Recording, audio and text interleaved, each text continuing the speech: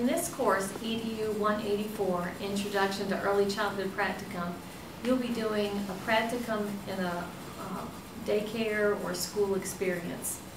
Since this program is accredited through the National Association for the Education of Young Children, hereafter called NAEYC or NAEYC, we have to follow their rules for practicum. When you think about practicum, think about that as an internship or student teaching or field experience. NAEYC says that during your time here, you have to have 2 different types of settings for your field experience and 2 different age groups for your field experience. So I want to help define those for you as NAEYC defines them for us. The settings, in the settings category, there are 3 categories. The first one is a family child care home that's licensed and has 3-star rating or higher, or a child care center that has 3 stars and higher and that's licensed. Those are considered one type of setting. So when you have 2 field experiences, you cannot do one in a family child care home and one in the child care center because they're considered the same type of setting. So for these to be accurate, they must be licensed by the state of North Carolina. They must have a star rating of 3 stars or higher, so that would be 3, 4, or 5 stars. You cannot do it in a center that has 1 or 2 stars. And the center cannot be under investigation. I can help you with that. If you have a question about the center, I can look it up for you. The second type of setting is a program type. So it might be what we call NC Pre-K, which used to be North Carolina's program called More at 4. It's a funded 4-year-old preschool program, and you will see that in some daycare centers, and some public schools also have those More at 4 programs or NC Pre-K programs. You can also do it in a Montessori program, Reggio Emilia program, which is an approved program. We don't have any in our area, but if you're taking this practicum in another area, there might be one in your area. Or you can also have an approved church preschool type program. Some churches have just a preschool program, no daycare or anything associated with it, where the children get dropped off in the morning and picked up around noontime.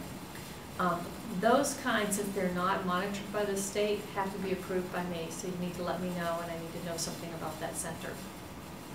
So if it's a licensed facility, for example, it might be an NC Pre-K or it might be a Montessori school that's licensed, then they have to have all the same rules about licensure. However, some organizations are not required to be licensed, such as churches. Churches have a different sort of licensure. They have to be monitored by their health and sanitation, but they don't have to be monitored by the state. And so those particular ones, if they choose to be licensed, have to have the same licensing standards. If they are not licensed, then I need to approve them. The third category is public school or private school. And this is for kindergarten through grade 2. NAEYC defines early childhood as birth through age 8. The school can be up through 12th grade, but the classroom that you go in can only be kindergarten or 1st grade or 2nd grade. It can't be above 2nd grade. So the public school requires special permission. Here in Craven County, we have a special way that they do that, and so you should not contact the public school yourself. You should contact me and tell me which school you would like to have permission to go to and which age group, and then we contact the school. It's for security reasons that they make us do it this way. If you want to go to a private school, such as a private Christian school, you need to let me know which one that is. Some schools are approved, some are not. Some private schools have a different accreditation, and so I need to look at what their accreditation is and what their standards are before I can approve it. So there are 3 settings, and you need to, in your field experiences here, your practicum here at Craven Community College, you need to choose 2 of those categories. While you're in your program here, you'll be doing 2 practicum.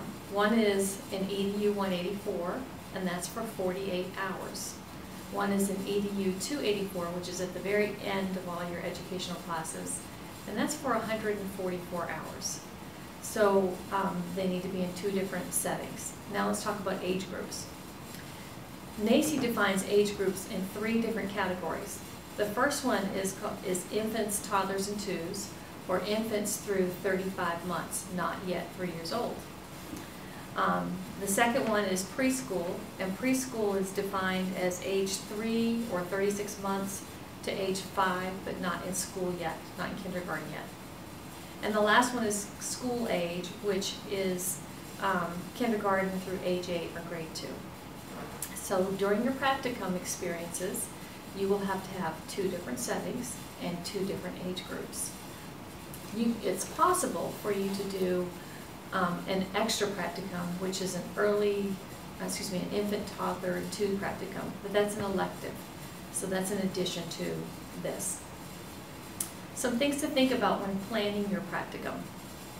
Your practicum in EDU184, like I said, is 48 hours.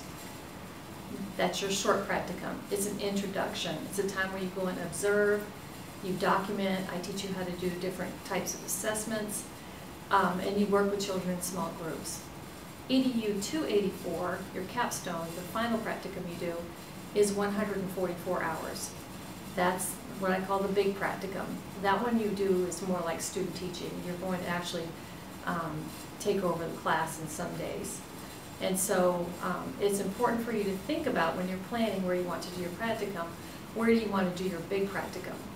Because you don't want to be limited by the setting or the age group because of your first practicum. Some things to think about while planning. If you work at an approved facility for practicum and you want to do your practicum at that site, as long as it is approved and meets the criteria, you can do it there. If you work full-time, you probably want to do your 144-hour practicum there. You cannot do your 48-hour practicum and your 144-hour practicum at the same site with the same age group. So be thinking about, since this is your first practicum, where could you do your practicum that is other than the classroom that you're in. So here's an example. You work at a child care center full-time. You want to do your practicum at that site, but you can't do both your practicums there. So since it's a child care center that qualifies in the category of, your second site cannot be a family child care home since they're considered the same type of site. You would choose from category 2 or 3. The one exception to this is NC Pre-K, and if NC Pre-K is housed in the child care center, then that's considered a second type of site, and that would be approved as a child care site. Your supervisor. Your supervisor should have a minimum of associate's degree in early childhood education or a related field. The supervisor is the person that's going to observe you, that's going to sign off on your timesheets, but also is going to perform the evaluations on you. In some select circumstances, a supervisor may not have a degree, but they may be close to earning a degree. Your supervisor should always have more education than you and more experience than you. If you are a lead teacher in your own classroom, your director should be able to supervise you. But if for some reason she does not meet the qualifications, then you need to contact me and I'll make arrangements for your supervision. If you are an owner of your own family child care home, contact me and I also will make arrangements for your supervision. There are some requirements for practicum. One of them is a background check. You're required to have a background check, and if you have a felony conviction, you cannot do your practicum and cannot graduate from this program. If you have a misdemeanor conviction, you will have to appeal to the North Carolina Division of Child Development for approval. And if the misdemeanor is related to child safety issues, it's likely that you will be denied. If you do not complete the practicum, you cannot graduate from this program. Background checks can be obtained online, and I've been told that they cost $26. You have to have a fingerprint check. You can obtain a fingerprint check in Craven County from New Bern Police Department or the Craven County Sheriff's Office. I've been told Craven County Sheriff's Office will do them at any time and they cost $5. And I've been told that the New Bern Police Department does them on Wednesdays from 9 to noon and from 1 to 3, and they charge $10. You have to have a TB test if you are at a Head Start facility. TB tests can be obtained at your local doctor's office, or you can get them at the Craven County Health Department.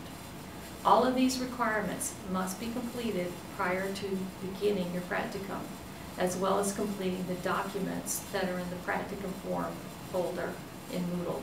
They also need to be completed before you begin your practicum.